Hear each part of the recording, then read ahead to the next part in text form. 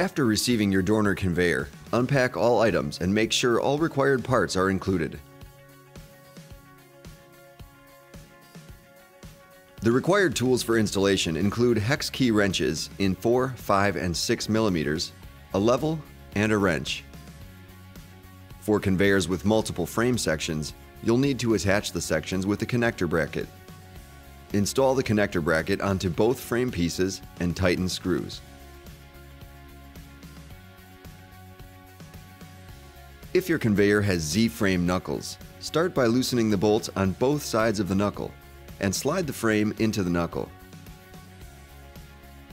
Tighten bolts on both sides of the conveyor.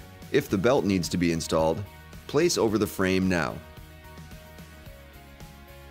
If return rollers are needed, locate the return roller and with the screws loosened, install as shown. Then tighten screws. To attach the mounting brackets, first insert the twist nut into the conveyor center slot. Make sure the twist nut rotates into the locked position. Fasten the brackets to the conveyor with mounting screws.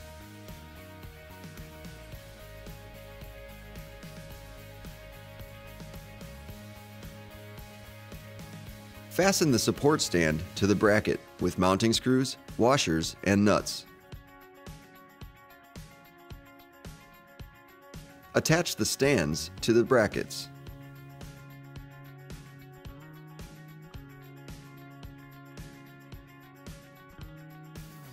Tighten screws.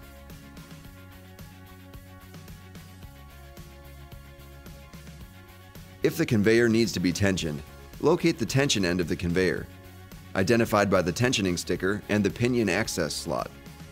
Loosen the M10 head plate screws if necessary. Rotate the pinion to extend the head plate assembly. After adjusting tensioning, tighten the head plate screws on both sides of the conveyor.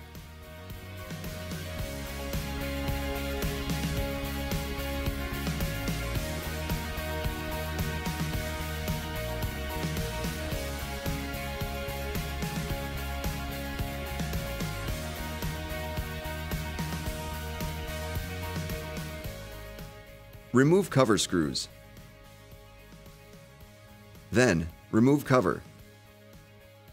On the drive outpush shaft, locate the key and make sure it's in its place.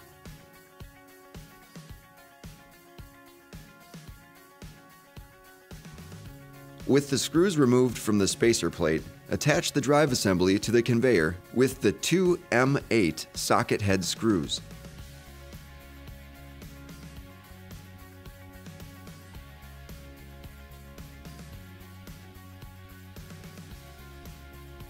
Then install the four 30mm M6 socket head screws.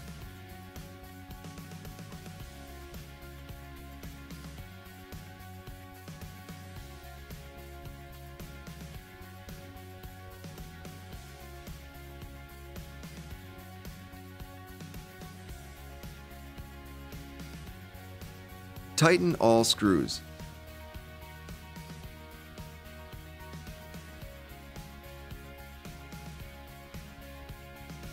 With the key in place, install the driven pulley onto the conveyor shaft. Place the timing belt around the driven pulley and the drive pulley, depending on the conveyor belt direction. Locate the timing belt tensioner as shown in the manual.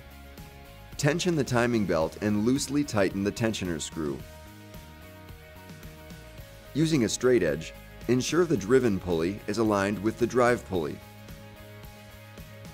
Making sure the driven pulley stays aligned, tighten the driven pulley taper lock screws.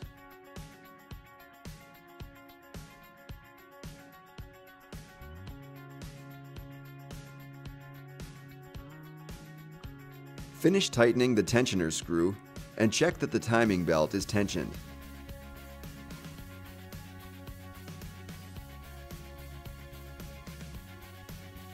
Install the cover with 4 screws and tighten the screws.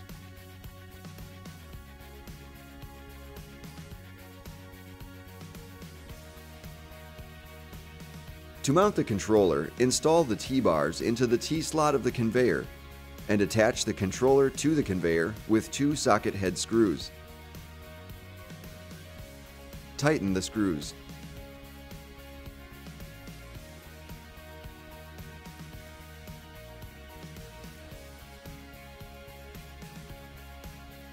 To track the belt, ensure the cam fastening screws are loose and adjust the cams until the indicator arrows are horizontal and pointing towards the center of the conveyor.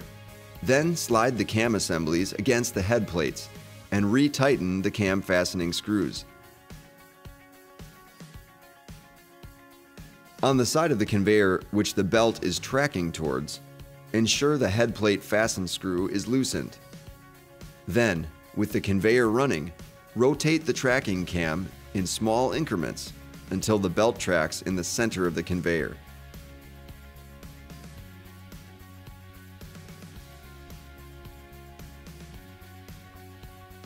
While holding the cam in position, retighten the head plate fastening screws. Fully tighten the M10 head plate screws.